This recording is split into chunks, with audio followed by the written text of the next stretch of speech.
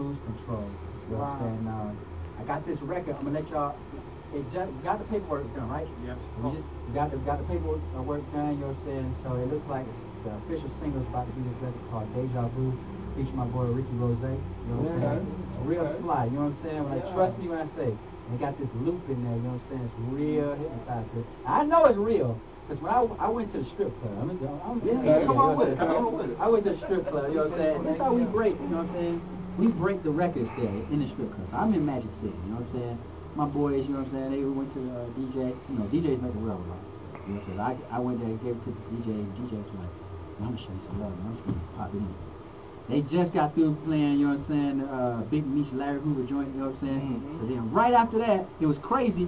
They put my joint in there. You hear that sample. You know what I'm saying? And then, you know what I'm saying? And then all of a sudden, you know what I'm saying, Rick Rose came in and said, let me holler at him, Slim. You know what I'm saying? Then he come in, and then I drop my joint in there. What? Yo, man, the crowd, yo, they went ham. I'm gonna tell you right now, man, I stayed in the platinum room so long, man. You doing that joint tonight? Oh man, you know what? No, I don't know. I don't know. Catch a stripper. Okay. But that's Lucky in the back. You know what I'm saying? For those, you know what I mean? Like, you know what I mean? So, you know, it's like the DJ, like whatever he's feeling. You know what I'm saying? But I know I gotta let Milwaukee hear.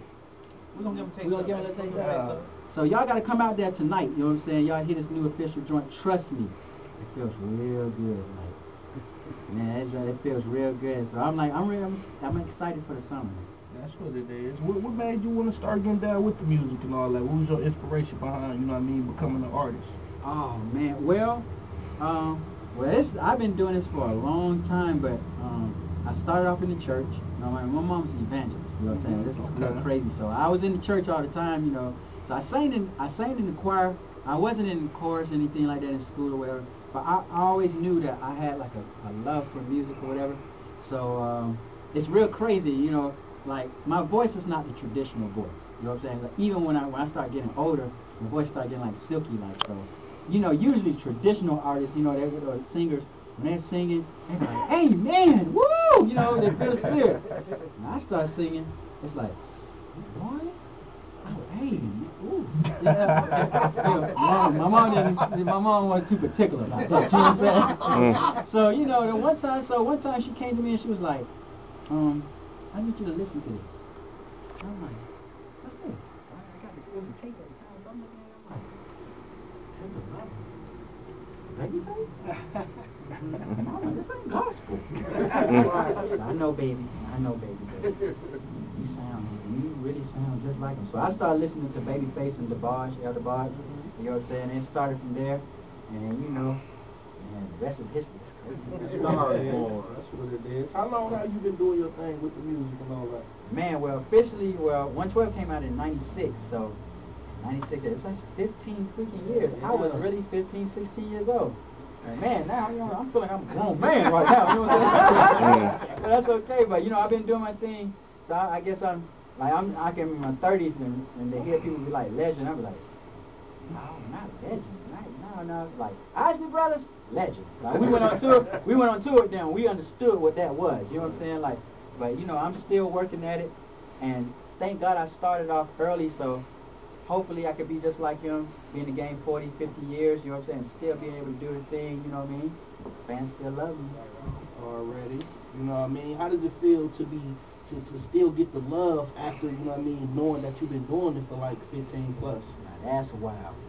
That's wild, you know what I mean? And, you know, that's why it felt so good when I dropped So Fly. And, so people were saying that was wild right there, you know what I'm saying? Like, it was a situation where I kind of reinvented myself. Right. So it was wild because, you know, if you look at the 15 years, you would think that, oh, all your fans gonna be older or whatever. Oh no, man, I was like doing shows with like, you know what I'm saying? Like I was still doing shows with everybody, like, and the fans are still young, and you know what I'm saying? So now it's like real funny. Like when I was trying to do my new deal here, they straight told me like the last time, you're not adult contemporary, buddy. I'm sorry. You gotta come out just like, you know what I mean? And you still gotta pop, just like Chris Brown, just like you know what I'm saying, Trey Songz. So that's the type of producers I'm still working with, so I still work with the Bangladeshis and the drummer boys, you know what I'm saying? Then also I had to keep it, you know what I'm saying? I'm walking both sides, so I still work with the Tim and Bobs, and you know what I'm saying? You know what I mean? So you're gonna get the best of both worlds, you know what I'm saying? It's like a blueprint of how R&B albums supposed to be like. Wow, you know what I mean? Already. That's what it is. Where did your motivation come to still come up with these bangers that you make? You know what I mean? Man, it was everyday life. You know what I mean? Like what we go through. And I'm gonna tell you, and what's funny is like everybody come up to me and they think of R&B music and they look at me and they say, man, even when you think of 112, they usually be like, man, you do the records for the girls. You know what I'm saying? Yeah, we do. But check it out. I really do it for the players. Right. Players like me, we don't like to talk too much. You know what I'm saying? You know what I'm saying? Like, if it's a situation, you know what I'm saying? I just let the music do the talking. You already know what I'm talking about. Like, you just not came from the joint, you know what I'm saying? I've been in the club, I listened to Weezy, I listen to everybody, you know what I'm saying? I done pulled this bad girl, I done went hard. Man, you know what I mean? Like, I done worked hard for this ride, you know what I'm saying? It's nice and shiny, I got my joint on, you know what I'm saying? I'm feeling myself. I got this girl. I got into the car, like, I don't too much want to do too much talking, so I could just stick this Slim CD joint in there, you know what I'm saying? That's the reason why it's called cruise control. I promise you, let the music do the talking, it's like, you looking at her like, she looking back at you like, she's so crazy. She giving you that look like, it's going down, you know what I'm saying? Already. You can thank me now, you know what I'm saying? Don't even thank me later, thank me now. And trust me, that's what it's about. Thank you. I'm not curious to know, but I noticed when you first started speaking, you was a little reluctant to release your new single because you said a copyright, basically, right? Well, because you know how it just, like, once the paperwork and stuff, you know what I mean? And then, once you got to get the paperwork done first, and then, you know, I've been, like, showing off the record without it being mixed and mastered and stuff like that, so now that when I did it on the independent side, now I'm a young CEO, so I know exactly, like, I have to say the politics of the situation. Right. A lot of times, you know, us being artists, we're so happy-go-lucky we just want to just play the record. We don't understand sometimes that maybe now it's not the time. You know what I'm saying? It just, you know, things just have to, you know what I mean, just in the right place at the right time and stuff like that. And then plus, I know you probably got a new hot banger, and there's so many mixtapes be coming out so fast. You drop your single, and that's how I'm gonna tell you right. For real. But you know though, I'm gonna let you know. I look at it like this too, and because you know what's going on right now, you got the internet, obsession and stuff like that. A lot of those mixtapes I love because I look at it as this is the best possible type of promotion you could possibly ever get. And word to Weezy, okay? Like, you know what I'm saying? I'm pretty sure before, you know what I'm saying, when everybody was doing all his joints or whatever, before, he was probably thinking like, yo, man, I'm on so many mixtapes or whatever, man, they're not gonna get my album. But then after that million records were sold after that first week, you have to go and have to thank all of the, you know what I'm saying, the mixtape and the DJs for actually showing them that love. You know what I'm saying? Because it's artists that wish to God we could be on a mix. That's real, you know what I'm saying? So, but you know, I mean, it's like a little bit of both. You know what I'm saying? You don't want your stuff to leak out too fast, or where they be like, it's a brand new record, but it's old to everybody in the streets. But you know what I mean? At the same time, you know, I mean, I'm not mad at the mixtapes because you know what I mean. I'm sure that's how you get high in the streets. That's how I get my money. You know what I'm saying? I wanted to ask him one more question, okay? Like nowadays, we see a lot of bootleg stuff. Yeah. And I wonder, how does that affect an artist with their feel, opposed to back when you say you was like 15 years old doing this? Yeah. And y'all group was kind of like one of y'all favorite songs of mine, Just Smile. Oh, wow. You know, so that's not even a single. You a real fan. That's all right. Wow, I'm loving that. You know, seriously, back then you had to get. You had to know the artist, or you had to go buy it. That's There wasn't true. no downloading. There was no that, downloading. so. There was no nothing. And you know, so much has changed now. You know, so that's why you know I kind of chose to do it on the independent side because now, see, back then, like 112 we sold 23 million. You know, the hottest artist to this day probably won't sell that. They won't even think to even want to know how that feels. But at the time, you know what I'm saying? That's when the labels were actually making money. the labels were making more money than the artists anyway, you know what I'm saying? So what I decided to do was I wasn't going to let this business play me. I'm going to play this business. If I've been in the game for this long, you know what I mean? So I feel like I'm still young and fresh and fly. I'm going to take my shot, you know what I'm saying? So that's what I did. Okay, so all right, we do have the, we might have the bootleg and we might have it, okay, cool. But what I'm going to do is I'm going to use that for my advantage, and you know what I mean? And then my whole campaign is like I go right after the DJs and right after, you know what I mean? And then once you drop your stuff, okay, I know I don't have the money like a big time major joint to print out 4 million copies. But if I get out here and just look at my situation right here, I mean I printed up 300,000 copies and 250,000 got sold. At the end of the day, I eat better than any artist, you know what I'm saying, on a major, and you make $7 off it. So I ain't mad, you know what I'm saying? You know what I'm saying? So it's a blessing. I look at it as a blessing. When I look at an artist, anybody out there that's trying to do their thing or whatever, learn the business. This is a business. At the end of the day, you know what I'm saying? It's cool to have the fame and the hype and all that stuff, but once that fades away, trust me, it's just like anybody else that puts their pants on like anybody else. You're trying to pay your bills, and then, you know, we don't have a Social Security situation, you know, we have to set up our own IRA accounts or whatever, so you got to think about it like that, you know what I'm saying? You got to think towards your future. How I'm about to make this money stretch for 20 years? You know what I'm saying? Trust me, anybody there looking at Weezy and all them mugs and cats out there buying Bugattis and all that stuff, let me give y'all a word of advice. He came out before I did. So he's already smart. He thought about that. The money he's spending is the money back then. The money he's not, it ain't the money what he's making right now. You see what I'm saying? Right. And he's smart. Trust me, Baby and all them us, they thinking, they making sure he will not go broke. There's no way.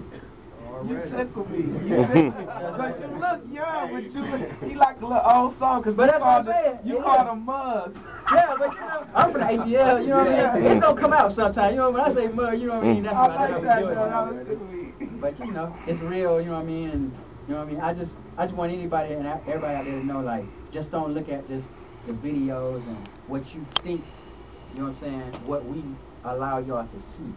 You know what I'm saying? Because the image is one thing, reality is a whole other situation. So I can kind of little recap what you said. You did your CD and you printed up 300,000. Just so the listeners is clear, and I'm clear myself. So you take that, you do that in-house distribution, or do you go like a major distribution and pay them a percentage and then you pocket the $7? But see, what I did was I went to Asylum. Asylum is basically straight distribution. Now I mean, I really appreciate them at the end of the day because they took their shot at me. I'm the first R&B artist that they ever done. So that was some history going right there. And I'm probably the most successful independent R&B artist, probably easily, because at the end of the day, they made 8 figures off me, and I, you know what I mean, I made my, you know what I'm saying, I made my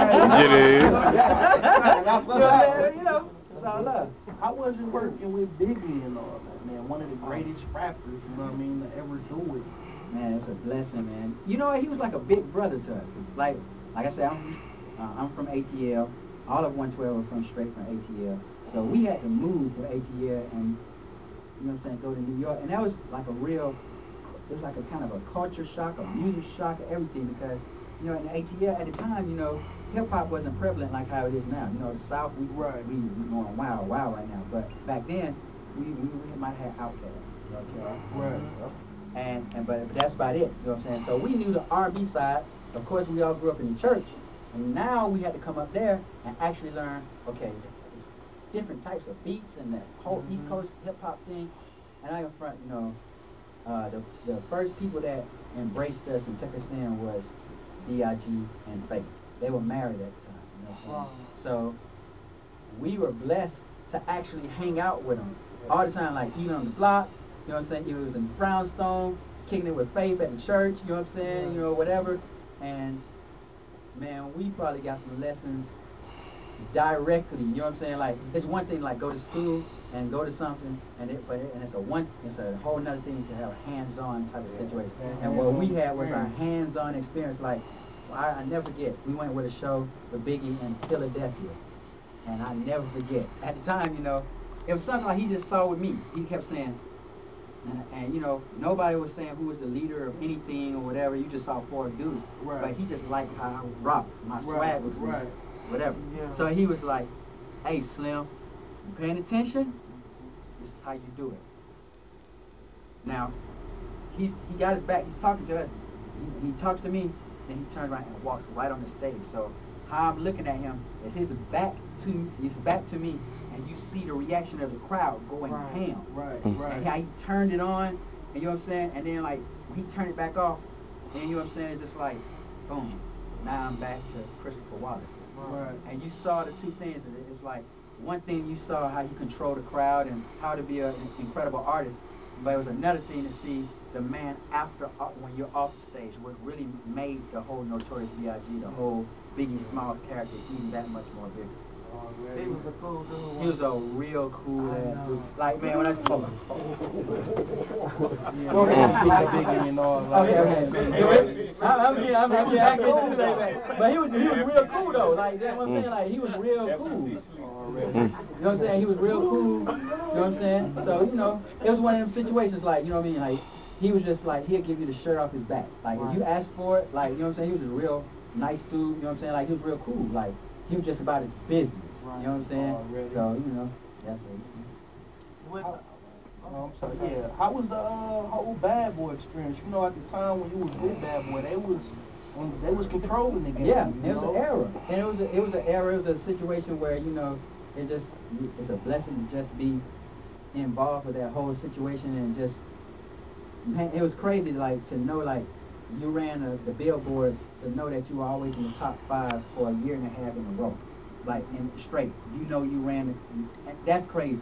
You know what I mean? And you know, and to see how you impact people's lives and stuff like that, you know, and it also made us look at ourselves like we are role models, whether you like it or not.